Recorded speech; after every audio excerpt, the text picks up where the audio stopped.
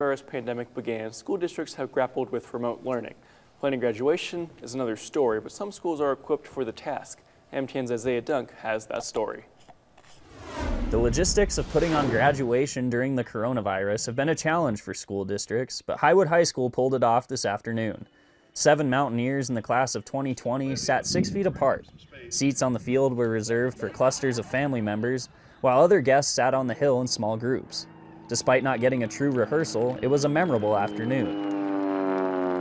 Highwood Superintendent Jane Suberg said it made her emotional to see it come together. I'm seeing students that I haven't seen for 9 weeks. I'm seeing staff members I haven't seen for 9 weeks, even though we've had staff members in and out of the building through this time, but building's been closed for public use, so this is absolutely our coming out party. Suberg said after figuring out distance learning back in March, the immediate next step was to plan for graduation. Highwood's small size as a Class C school made all the difference in being able to follow Choteau County Health Department guidelines. Because of the small scale, because of the numbers, I think it was easier for us. Now, that doesn't mean that the details weren't overwhelming, because there's just a lot of things that you can't control, and hope you can control. Valedictorian Bryce Bergenheyer and his classmates missed out on a lot of things this spring because of the pandemic, but there was still plenty to learn from the experience.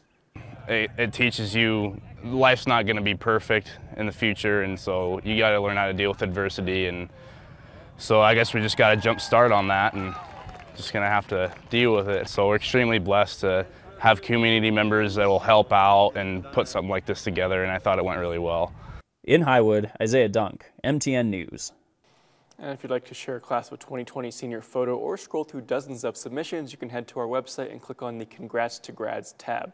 We're back after this.